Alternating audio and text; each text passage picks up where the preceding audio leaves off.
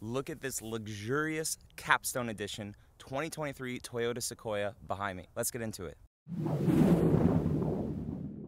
So hey guys, how's it going? Welcome back to another video. This one is about the Capstone Edition 2023 Toyota Sequoia. Third generation Sequoia, 15 years in the making. So real quick before I get a bunch of questions about these trucks, they are pre-production, so no MPG, no pricing, nothing like that right now. But I can tell you that the motor is the exact same one as the Tundra, the iForce Max, standard in all Sequoias coming out. So even the SR5 is going to get that iForce Max motor. Pricing as well, not available, but if you're a detective, look at the Tundra, look at the price last year, look at the price of the Tundras right now, and just, I don't know, be a detective, figure it out kind of, but no official pricing yet. All right, so in this video, guys, I will show you the whole exterior of it and parts of the interior. Again, very pre-production trucks, so not a lot of stuff is working on the inside. But let's start outside with this Capstone.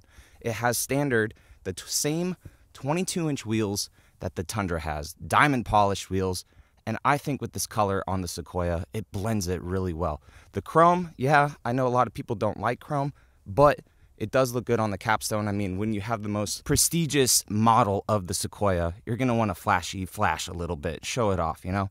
The grille, really like the front end on the Sequoia. Mixed a little bit with 4Runner, mixed a little bit with RAV4 too, with this bottom fascia, mixed with Tundra over here on the left-hand side. The grille actually blends in right here. The front end is awesome on the Sequoia. It looks very good. Just like Tundra 2, all the vents are functional for that twin turbo 3.5 liter. Fog lights down here at the bottom valence. All your 360 camera gear, camera there, camera on the mirrors, parking sensors, pretty standard now. Take a look at the side profile. What I really like is how this portion of the rear quarter panel comes up and goes into the light in the back. It just flows really good. It looks a lot better than the photos show. Not that the photos of this truck I didn't like at all. I actually really did. But seeing it in person now, holy smokes, guys. So speaking of the rear end, couple things. We have a live axle underneath because this is on the same F platform that the Tundra, that the Land Cruiser, that the new LX600 is on. So we have a rear locker on the TRD off-road models and TRD Pro, and it's a multi-link rear suspension. So what that means is it is part-time four-wheel drive. So it's not full-time four-wheel drive, which to me is perfectly fine. I know a lot of people are kind of upset about that, but the reason they do that is for towing performance and MPGs. If you're rocking in four-wheel drive all the time, you're gonna get horrible MPGs. So they did that. If you want to be in four-wheel drive high. If you got some snow going 80 miles an hour, truck will do it. Another thing too with the rear back here, you will notice, unfortunately, that the rear window does not roll down anymore. Windshield wiper right here. So they have a little lift right here, lift open the glass. So you are still able to open the glass separately, but unfortunately the back window does not roll down anymore. Hopefully for 6th Gen 4Runner that remains, we will see. But they did take it away on the Sequoia. They left it on the 3rd Gen Tundra because they knew that was a staple for that truck. For some reason with this one, it is gone. All right, coming on to the inside, chrome door handles, keyless entry, all that stuff, obviously. But the Capstone, again, just like the Tundra, a lot of characteristics of the Tundra inside of this. Biggest thing, think of the Tundra. They put a mini little cab on the back, threw a 3rd seat back there. It's literally a Tundra, but SUV form. Coming on into the Capstone, guys, you are greeted with very luxurious interior.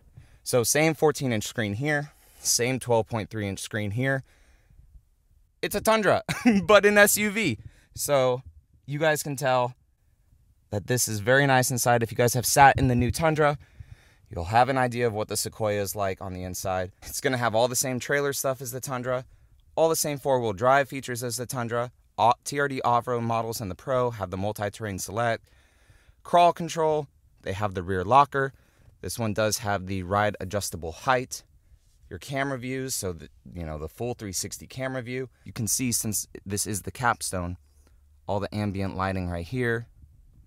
You can see that little strip on the door right there. All these nice blue hues of lighting for the Capstone.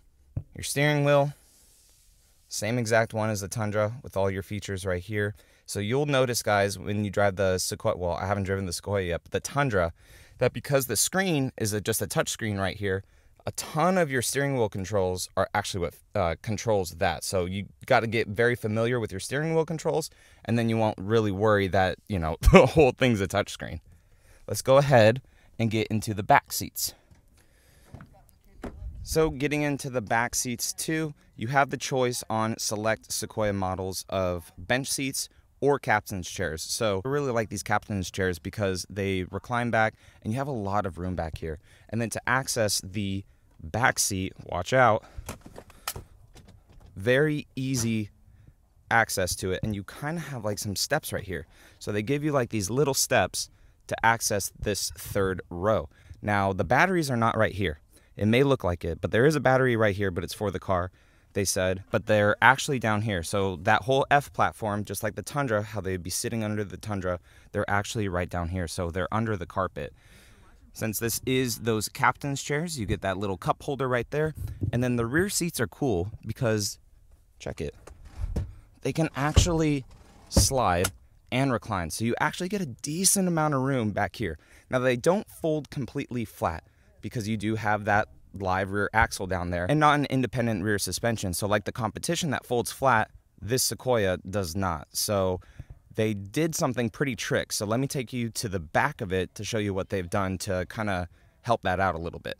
So I will lower that left side when I get back there, but this is pretty cool that you can lower it both here and on the back over there, and it is automatic.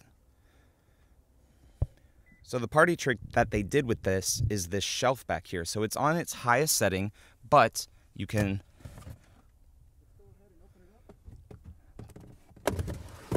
pull it down so it's nice and flat. And then you put this right seat down.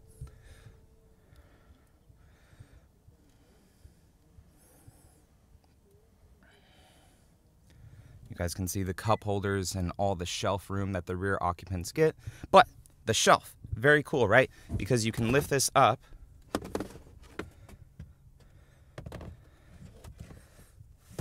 slide it in like that, and then this portion, depending on where it's at, you have this full flat shelf, which is very cool. So yes, they don't go all the way into the ground or the bottom of the truck. You have a little shelf down here.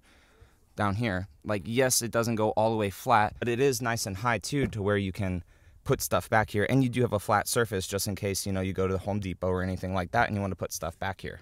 So guys, that's it with the new 2023 Toyota Sequoia. More to come for this vehicle, so make sure you guys subscribe to the channel. Returning subscribers as always. I appreciate your guys' support because without you, stuff like this is not possible. So thank you so much. All right guys, I'll see you in the next one.